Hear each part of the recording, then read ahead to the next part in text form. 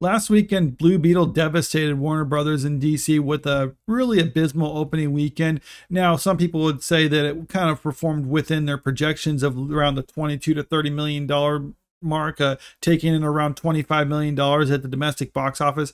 But still, when you consider that this is a movie that costs around 120 for the studio to actually make, you can see why that's not a good domestic take for it. I mean, all things considered, I mean, this is going to be another one of their box office bombs and the seventh in a row for DC. Now, since then, we're hearing a lot of other excuses and just outright begging from the director, basically trying to say, oh yeah, come see this movie because the Green Lantern's going to be in it, or there's a Green Lantern cameo. What, you didn't see it? Well, you better check it out again to watch it.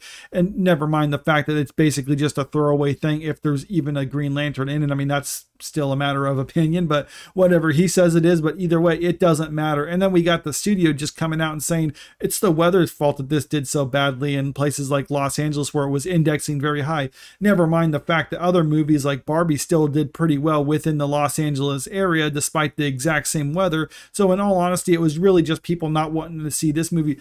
But when you still look at review aggregate sites like Rotten Tomatoes, I mean, it did do pretty well amongst audiences. So maybe the studio was hoping like, well, people just weren't sure about this character, so they didn't come out to see it in an opening weekend, but maybe it'll have good word of mouth and that'll carry it further. Well, all those hopes and dreams were just shattered after this last report. So Blue Beetle's 61% second weekend drop is better than Shazam 2 and The Flash, two other bombs. Box office is still not great. And yeah, and that's the whole thing, is even though it's better than two of these other bombs in DC's lineup, it's still not good enough to actually carry. I mean, with the way that this movie started, it probably needed to like a 10, 15, maybe 20% drop in order for it to be considered successful and maintain that long for a while. But no, it's not getting that. I mean, a 61% drop. I mean, if there was ever any hope that there was going to have some recovery from this, I mean, that was completely shattered. And if you look at the overall box office right now, it previously beat out Barbie in its opening weekend, but now Barbie actually beat it again, which is another sad thing considering how much longer this has actually been in theaters over Blue Beetle. So I mean, and now the newcomer Gran Turismo is actually the #1 spot at the box office. But some people would say like, oh well, that's not a whole lot of money right there for another movie like this. You're right, it's not. But if you actually look at Gran Turismo altogether, it made around 31 million worldwide on its opening weekend, at least as so far it has, which doesn't sound like a whole lot until you consider that this movie only cost around $60 million to make. And yeah, so right here we got this from Variety talking about its early opening of 1.4 million, so on the preview night. So having around 30 some million dollars on its opening weekend on a $60 million budget is actually pretty good. And by all accounts, when all things said and done, this is going to make money, even though it'll probably need to make around $150 million in order to be considered a success.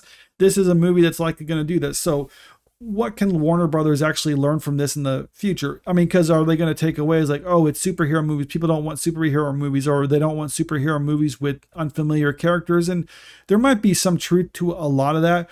But I think the easiest solution is literally just stop spending so much money on movies, especially ones that you're not sure about. Because it used to be you could just slap a superhero movie out there and everyone will watch it, but that's not the case anymore. And that's kind of been the issue with DC for the longest time now. Unless it has Superman or Batman in it, no one really seems to care about it.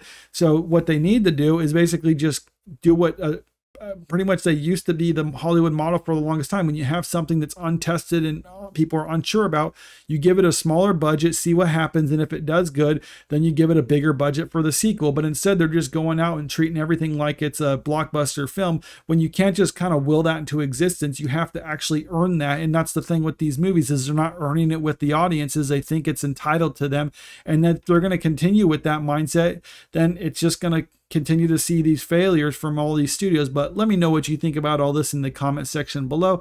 And if you like this video, make sure you click the like button, share the video, and subscribe to the channel if you want to stay up to date with the latest news. Thank you.